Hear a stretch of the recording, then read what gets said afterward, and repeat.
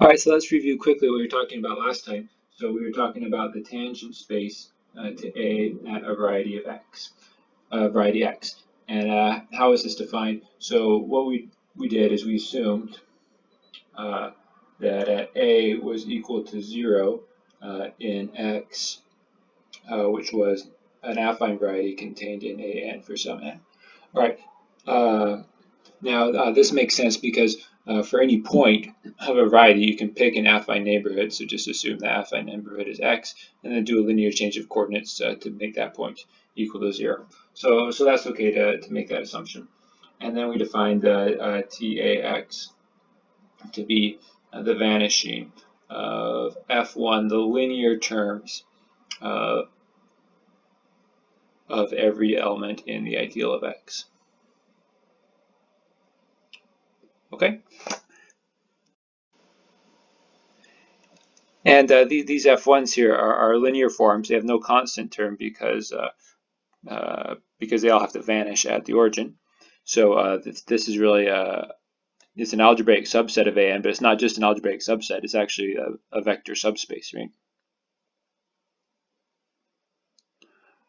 All right. So you can really think of the tangent space as a vector space, as we're used to thinking of.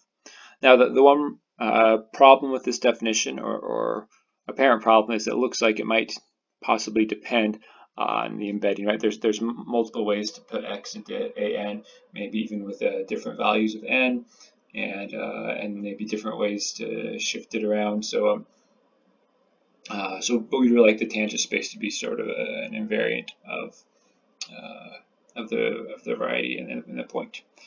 So we are going to prove a result in that direction. And our first move that way was this lemma here, that the tangent space, or rather the dual of the tangent space, is equal to the ideal of A mod the ideal of A squared. Okay, this doesn't quite do what we want yet because the ideal of A is living in A of x, right? But A of x depends on our choice of affine neighborhood. So we're not quite there yet, but let's prove this next lemma, and then we'll see if that does the job. So lemma, let S inverse be the multiplicative subset of all f in A of x, such that f is not in the ideal of A. All right, you can check this as a multiplicative subset, and we know that IA is, remember, this is a maximal ideal in the coordinate ring AX. Okay, and the statement of the lemma is that IA mod IA squared is isomorphic to, well, if you localize these modules,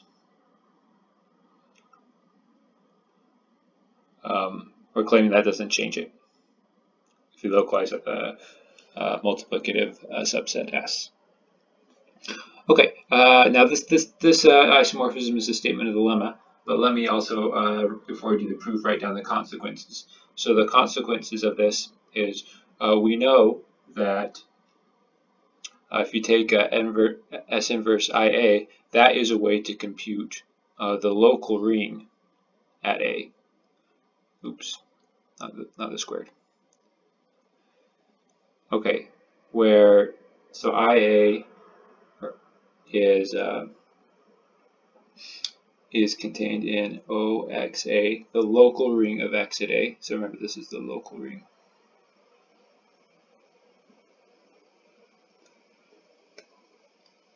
And this here will be the unique maximal ideal. It's a local ring, so it has a unique maximal ideal.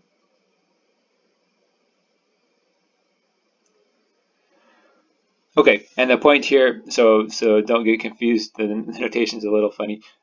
This I parentheses A means the ideal of the point A in A of X, this affine coordinate ring, where I subscript A means the unique maximal ideal in the local ring of X at A. Of course, they are closely related. Well, they're related by this formula here, right? You have to take the localization. Yeah. Yeah, okay, and then the point is that from this isomorphism here, we see it doesn't depend on any choices. It didn't depend on which coordinate chart you picked. This isomorphism between S inverse IA and IA, that always works no matter which chart you pick. Okay, all right, so let's do the proof of this. All right, so let me just say it this way. So note that the IA mod IA squared. So we're kind of thinking of it as an A of X module, right? That's how we're doing the localization. But actually, this IA mod IA squared is A of X mod IA module. Right? I mean, if something's in I of A, it's going to act trivially on this because it'll get something in I of A times something in I of A will land in I of A squared. Okay, but remember this here, this is a maximal ideal here, so this is a field. In fact, it's isomorphic to K. All right, so this thing is already a module over a field, so localizing doesn't change anything. So localizing at S doesn't change anything.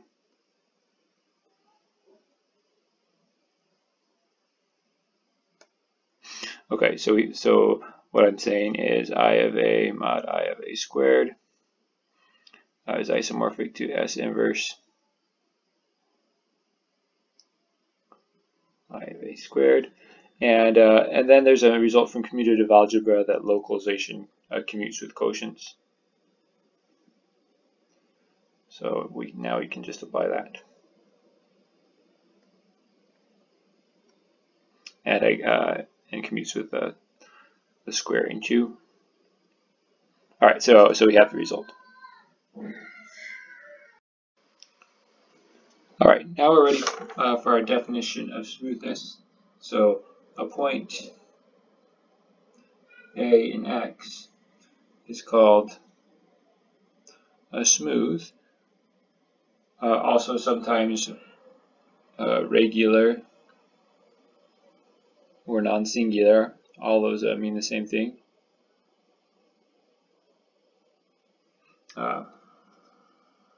If the tangent space to A at X is equal to the tangent cone at X. Okay, and if it's not smooth, we'll call it singular.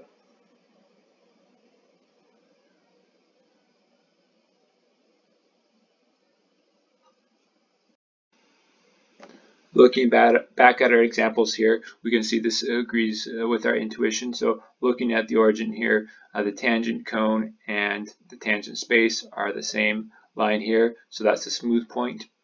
When we looked back over here, the tangent cone was just these two lines crossing in the middle here, that approximate the function linearly, but it wasn't a vector space, so the tangent space had to be the whole space. So this is not smooth. That's what we expect. This crossing here is not a smooth point. It's not a manifold at that point. And then looking over here again, there's this little cusp here, even though it sort of looks like maybe the tangent line should just be this cone. It turns out to take up the whole space. So that tells us that this is a singularity as we expect. So the tangent space is the whole space. The cone is just this single line. All right, now checking that the tangent cone is equal to the tangent space is usually not so hard because they're just vector spaces in cones. So let's prove this lemma here. So the following are equivalent. The following are equivalent. X is, or A is the smooth point.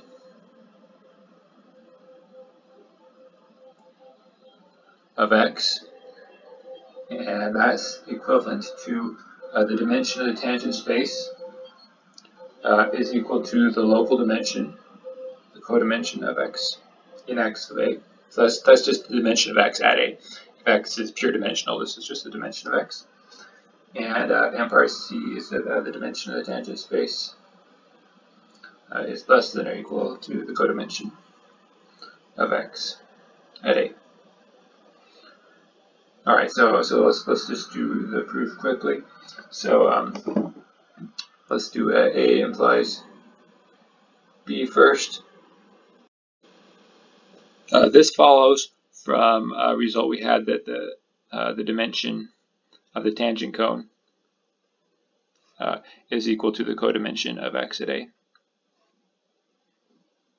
All right, so recall that result, and that takes care of this, right? So if A is smooth, then the tangent cone and the tangent space and the tangent cone are the same, so they have the same dimension. So there you go. All right, now let's do B implies C. That's trivial. I'll just put a check there. All right, now let's do C implies A. So the thing we need to remember here is that the tangent cone, so the tangent, the cone at A and X, remember is always contained in the tangent space to A at X. And remember that this one has dimension is equal to the codimension, right, of A at X, right here. And according to our hypothesis, C, this is bigger than the dimension, the tangent space to A at X. All right, so what do we have here? We have that we have here a space of larger than or equal dimension contained in a space of smaller dimension. So that means the dimensions must be equal. And furthermore, the tangent space is a linear space, so it's irreducible, right? All right, so if you have a space of the same dimension contained in an irreducible space, that implies that they're equal. Okay, and that proves A.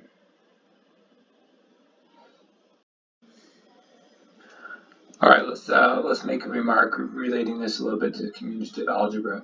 So A is smooth. A smooth point of x is equivalent to saying that OXA, the local ring of x at A, is a regular local ring.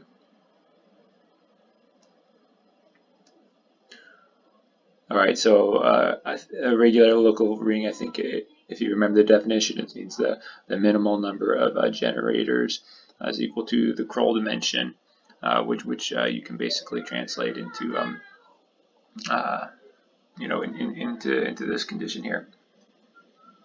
So yes, so you can study that just from commutative algebra. That's why we have the regular as one of the names for smoothness, because that comes from commutative algebra.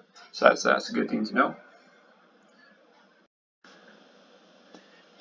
One fact that follows from this is, so from commutative algebra we know that irregular local rings are always integral domains.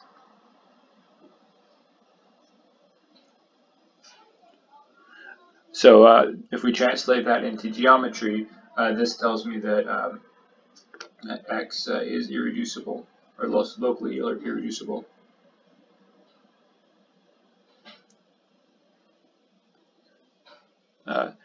At a smooth point. Or another way to say this is if x has two components, then every point of their intersection will be singular. So here's my thing, and here's my other piece here. Okay, so there's some intersection there. These will all be singular points. Okay, that's not a great picture, but hopefully you get the idea. All right, so let's now prove a proposition that shows how smoothness is related to maybe what you're used to from studying manifolds or something, is that you can detect it by using derivatives. So this is called the affine Jacobi criterion. All right, so let's let x, or A and x, be a point point on an affine variety x in an, and let's say, yeah, the ideal of x is generated by R elements f1 through fr. And the result says then A is a smooth point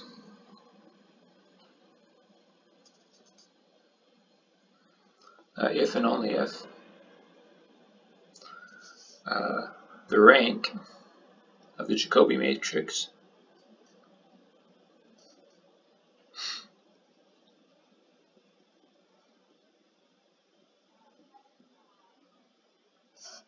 or the Jacobian matrix, I should say. So that's just the matrix of derivatives of the f's with respect to the various x's. So the xi are the coordinates on an, and the f's are the generators of the ideal. So you put those into a matrix, and if this rank is at least n minus the local codimension, the dimension of x at A. Okay, and in this case,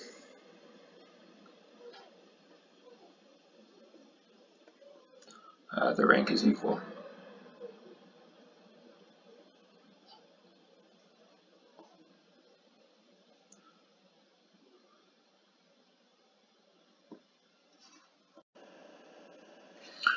Okay, and I should have said this, but of course we need to evaluate these derivatives at the point A. So this is just a matrix of numbers, so we can compute its rank. And let me just give the matrix a name. Let's call it J, just for convenience later in the proof. All right, so here's the proof. Now remember, to compute the tangent space, what we did before is we shifted the coordinates so that the point A was at the origin. So that's what we need to do here. Let's look at one of these generators at Fi, and look at Fi of x, and I want to sort of shift the coordinates so that A is at the origin. So to do that, we can just do the multivariable Taylor expansion of F, right? So how does that go? Well, the constant term will be F of A, and then the linear terms will be, we'll have to take the sum, that's an Fi, dFi dxj times xj minus aj. Right, so and then you have to sum up over all j, and then there's higher order terms where you have xj minus aj squared and the cross products, but we're not going to worry about those.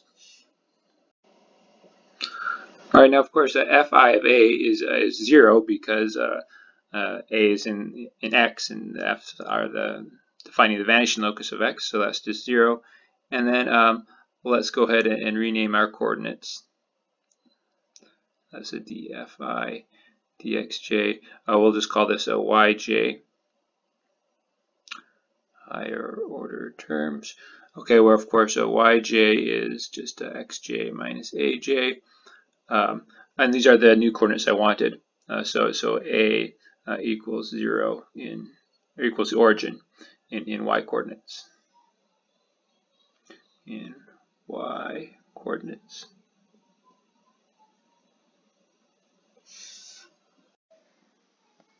And this I should be a j, of course, here. Okay, and so now we know by definition the tangent space to A at x is just the vanishing locus of the initial terms of the Fi's. So it's just the vanishing locus of the set of all of these things, sum dFi dxj yj, like this. Okay, but you can see this vanishing locus just, well, what is this? This is just the kernel of the matrix J, right? So remember, the matrix J up here is just all these partial derivatives.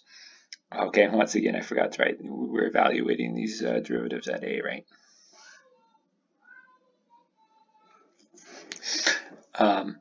So if you multiply this matrix J by a vector of y's, and you're looking at the kernel, that's exactly the vanishing of these things. Okay, so now we're pretty much done. we have the point A is smooth, is equivalent to the dimension of the kernel of J being less than the codimension of X at A, and that's just by our most recent proposition. Let's see this one right here, right? So back down to here, and but this condition here, that's the same as saying that the rank of J is greater than or equal to n minus the codimension. All right, and that was the statement of the theorem, right? Rank is at least n minus the codimension, and then the equality statement comes from the part A up here, or part B, right? Okay, so we got the proof. So the point of this this proposition is that you can determine smoothness just by taking derivatives, kind of the way you expected to with smooth manifolds or something. Okay. Let me just now make a remark about this, and I think I'll assign the rest of this as an exercise. So a remark is that there is a projective version, Jacobi criterion, meaning if you have a variety defined by some homogeneous polynomials or homogeneous ideal, you can just take partial derivatives of the generators of the homogeneous ideal to determine whether it's smooth or not, very similarly to this. So I think I'll assign the exact statement of that as an exercise. The outlines of proof in the notes. Okay, here's another corollary that we'll talk about. So one thing to notice from the statement of this proposition is that the F's had to generate the ideal of X. What if you have a variety where you just have some defining equations, but you don't know whether they generate the whole ideal? Maybe the ideal they generate is not radical. Well, we still have this corollary here. So let F1 through FR be polynomials, and let A be a point in the vanishing locus contained in AN. And I guess we're going to call X the variety defined by this. Okay, and once again to emphasize, the ideal of X is the radical of the ideal generated by these F's. Okay, well, what's the statement? If the rank of the Jacobian matrix, so I'll just call it J, it's defined the same way as we did before.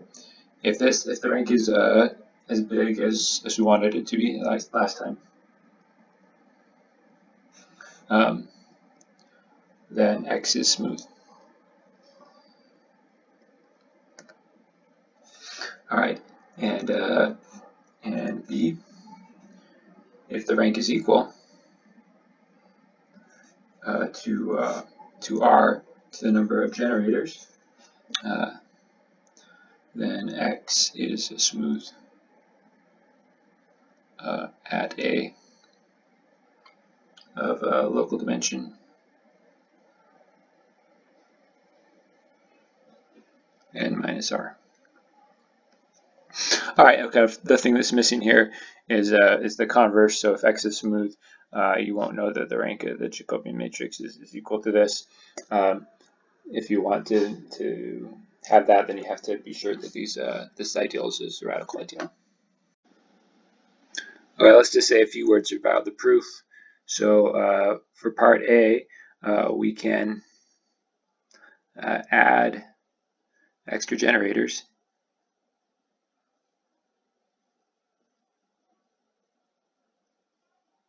so that the ideal of X, the radical ideal, is generated by F1 up to FR, and then FR plus 1 up to Fs, right?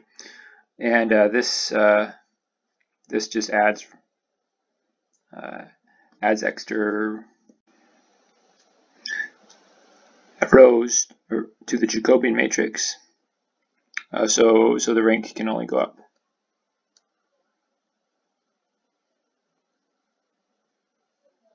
Okay, and then you apply the previous proposition, right?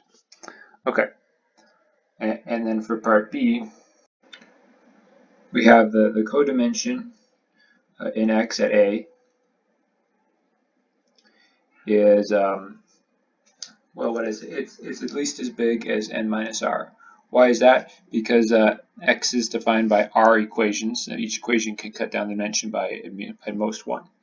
All right, so we have this.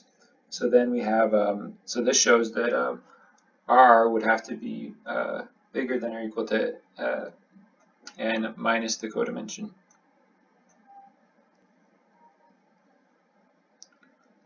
All right, just by rearranging the inequality. So this implies that by our previous proposition that X is smooth at A, and also it said that we get equality here, so R equals n minus codimension in X of A. So that tells me that the codimension is n minus R, like I wanted. And let me make a quick remark about the statement of our theorem that this number here, if X is just pure dimensional, so you don't have to worry about differing local codimensions. This is just, you should just think of this as the codimension of X in AN. All right, so that's really what you should be thinking of this number as. I think is the easier way to remember it. Okay, I think it's time for us to do an example. So let's look at x1, or I think we were calling this x3. X3 is equal to the vanishing locus of x2 squared minus x1 cubed. Okay, and the picture that we were looking at was it was this little cusp here, and we decided that it should be singular at this cusp, and it kind of looks cusp, and it looks like it should be smooth otherwise. So let's try and apply the Jacobi criteria. There's only one generator, so there's only going to be one row. It'll just be a df dx1, and there's two columns for the two variables, df dx2. So this matrix will just be using our calculus skills, 3x1 squared and 2x2. Okay, and the question is, when is this matrix, or sorry, maybe when does have rank greater than or equal to, and remember the thing we want here is the codimension of X in the affine space. So this is X is a curve in a plane, so it's a 1. All right. So the answer to this question is okay when when either of these numbers are non-zero. So when x1 is not 0 or x2 is not 0. So as long as x1 is not 0 or x2 is not 0, then this is smooth. And at the origin, then the Jacobi matrix is just a 0 matrix, then it's singular. Okay, and that lines up with our intuition from this picture here. The origin is the singular point at the cusp, and the rest of it is smooth. Okay, now I want to mention another good consequence of the Jacobi criterion. So one thing we should notice is that a condition like rank being greater than or equal to something is an open condition.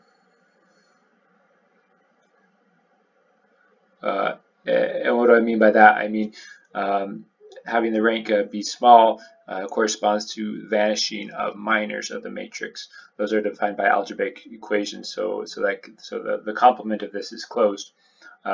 So rank being bigger than or equal to something is an open condition. So that implies this corollary, the set of smooth points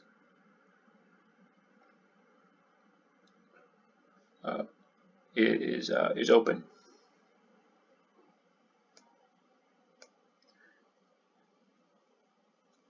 All right.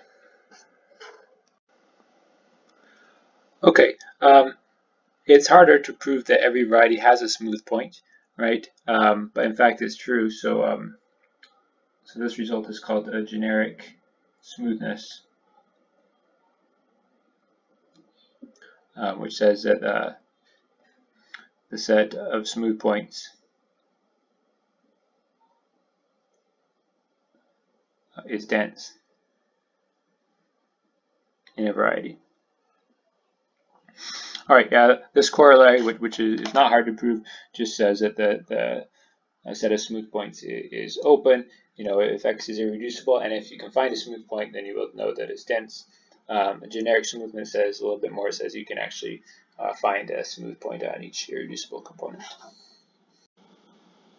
All right, I think that's all I'm going to say in this video about smoothness. So I will talk to you soon.